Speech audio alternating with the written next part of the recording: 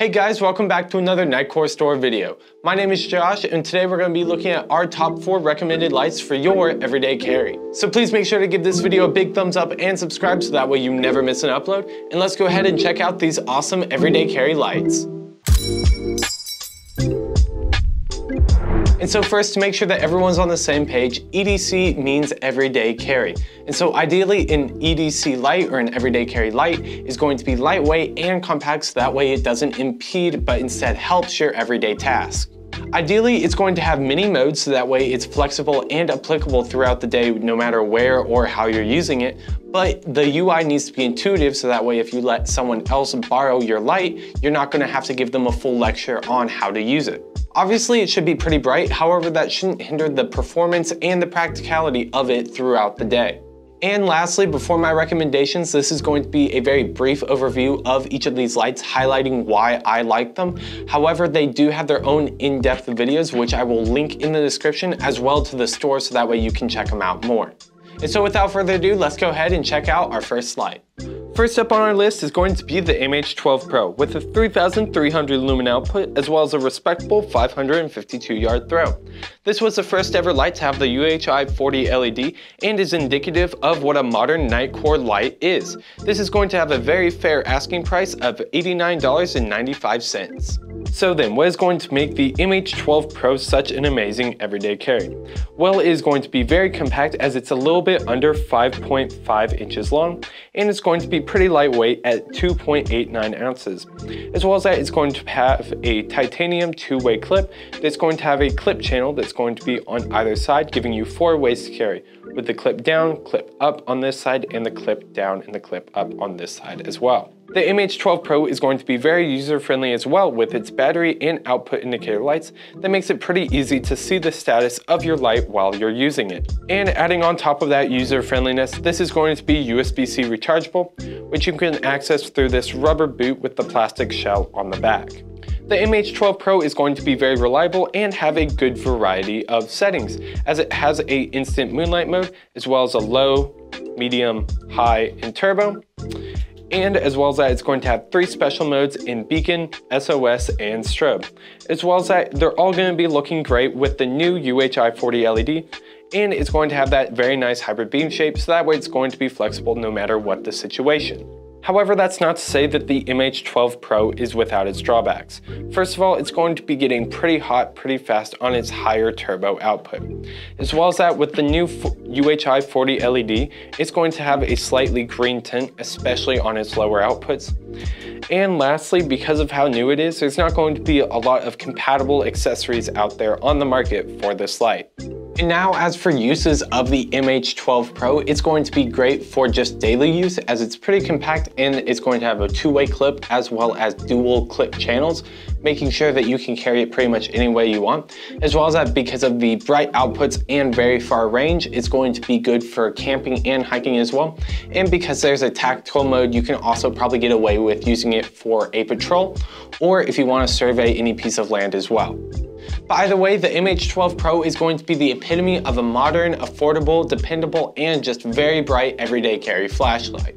Next up on this list is going to be the EDC 27 with a 3000 lumen turbo and a 240 yard range. This is going to have an OLED screen, USB-C rechargeable, and is probably one of the best performing slim flashlights of this body style on the market right now. The EDC 27 is going to be the same value as the MH12 Pro, coming in at $89.95 as well.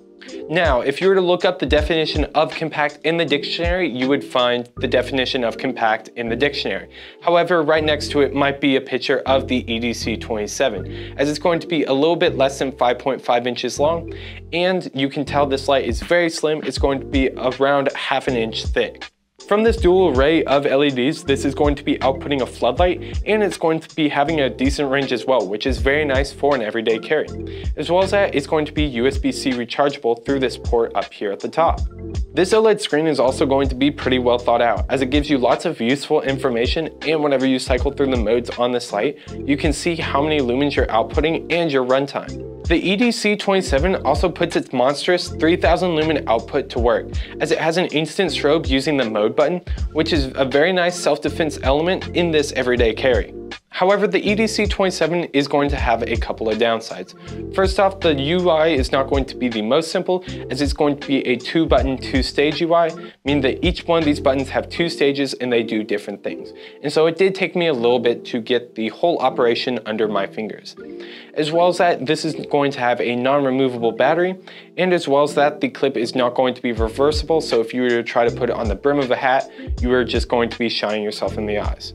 And lastly, this is going to have a pretty quick step down and is going to be getting pretty hot down here at the LED array, as once you activate it on its turbo, is going to show the 3000 lumens, and then it is going to have this progress bar, and once the progress is complete, it's going to step down.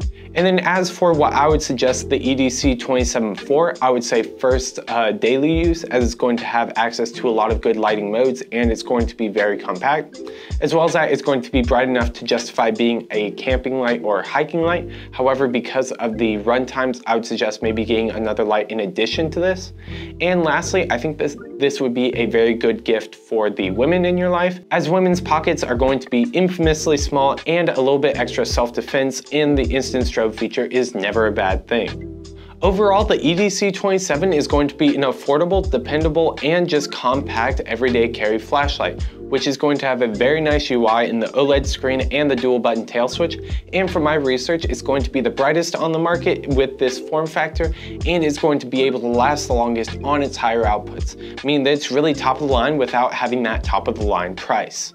Coming up third here is going to be the ever popular TINI 2 keychain flashlight with a maximum output of 500 lumens, 5 brightness levels, an OLED display which it shares with the EDC27, USB-C recharging, and then 4 body styles in black, gray, titanium, and stainless steel, and a good price point at $39.95. So then, why do I think that the TINI 2 would make a good EDC? Well, first off, it's going to be the most compact and most lightweight on this list, as it's going to be smaller than most modern day car fobs. But on top of that, this is going to be the most affordable, making it a great stocking stuffer, and it's still going to be very, very bright. The TINI 2 also has this OLED display, which will display the run times and the outputs as you switch between them. And as well as that, it's going to have a very simple UI with a power button turning on and a mode button switching the mode. And like I said before, I can't help but mention again, this is going to be insanely bright for its size. It's going to have a 500 lumen output, and by holding the mode button while it's off, you can access that 500 lumen turbo. And as you can tell, it can really light up any path that you're walking, especially at night. And while this light does not have a removable battery, it is going to be USB-C rechargeable through this little rubber boot right here. Now, as for some drawbacks, depending on how much you use it, you're going to have to recharge it kind of often because of the small battery, because of obviously the small size of this flashlight, but it is going to have decent run times considering the size of this overall light. And while there is an abundance of lighting settings, there's not going to be any special modes like SOS, beacon, or strobe, and so that would have been nice for me. However, the operation is clean enough and more modes may have, muddied that up. And so if that's a drawback, is kind of up to you. I really think that you can use the TINI 2 for just about anything you want to. If you're in a dark restaurant and you can't really see the menu well, and you need just a little bit of extra light, this is a pretty discreet way to do it. And as well as that, with 500 lumens, it can be a pretty dependable walking light, especially if it's pitch black outside. That 500 lumens is going to go very far. And as well as that, anywhere that you just need a little bit extra light, this is going to be super handy and super compact on your keychain. And last but not least, we're going to be looking at the MT2A Pro, which is really in a league of its own. Despite it being super compact, the diameter is only a hair over ½ an inch. It is going to have a maximum brightness of 1000 lumens with a 279 yard range, and as well as that, it's going to be coming with an included lithium-ion battery. However, it is also compatible with AA batteries, and it is going to have a very fair price point at $44.95. Now, the MT2A Pro, why am I recommending this? Well, it's going to be a very compact pen light.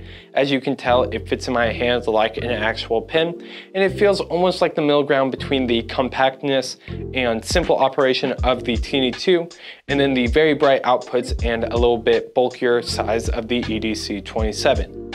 The MT2A Pro is going to have very nice outputs and pretty good runtimes as well, all thanks to the UHI 20 LED, and it's going to be AA compatible. However, it does come included with a lithium-ion cell, and considering the price, it's going to be a very good deal. This comes included with a two-way clip that's going to be crafted out of titanium, which is always nice to have. However, there is going to be only one clip channel back here at the end of the body. The UI is also going to be very simple, as you can say it in pretty much one sentence to somebody. Full press to turn the light on, and then half press to cycle the brightness. And as for some potential drawbacks of this light, back here at the tail switch, it might feel a little bit cramped because of that very small diameter.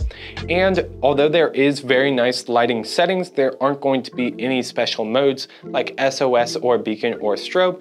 However, because of the simple UI, it's only going to be a two-stage UI. I think I'm going to be okay with it because I don't want to cycle through SOS or beacon to get to a different lighting output. But I mean, this light is going to be pretty simple, so it's kind of hard to complain about a lot.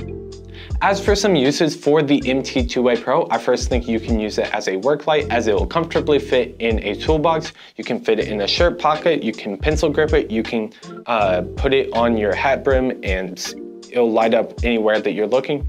As well as that, you can put this in a car. It'll fit perfectly in a glove box or a center console, and it'll be great if you need a little bit of light to see where you dropped your phone or anything like that. And lastly, just as an EDC, as this list implies, it's super compact. Like I said, that diameter is going to be only a hair over ½ an inch in diameter, so you can just slip it in your back pocket and forget about it until you do need it. And because of that hybrid beam shape and 3 lighting modes, it's going to be pretty flexible for whatever you need it for. And also, similar to the EDC 27, I looked up other lights with this form factor that are also powered off of AA's, and I couldn't really find an equal to this light that have the same outputs, run times, or throw as this light. And so it's really cool that Nitecore is able to put out so many top-of-the-line flashlights while still keeping them pretty affordable. Well guys, I hope that you enjoyed and that you feel prepared to make an informed purchase decision. I want to encourage y'all again to like and subscribe, as it really does help out the channel here. Thank you so much for watching, and we will see you in the next one.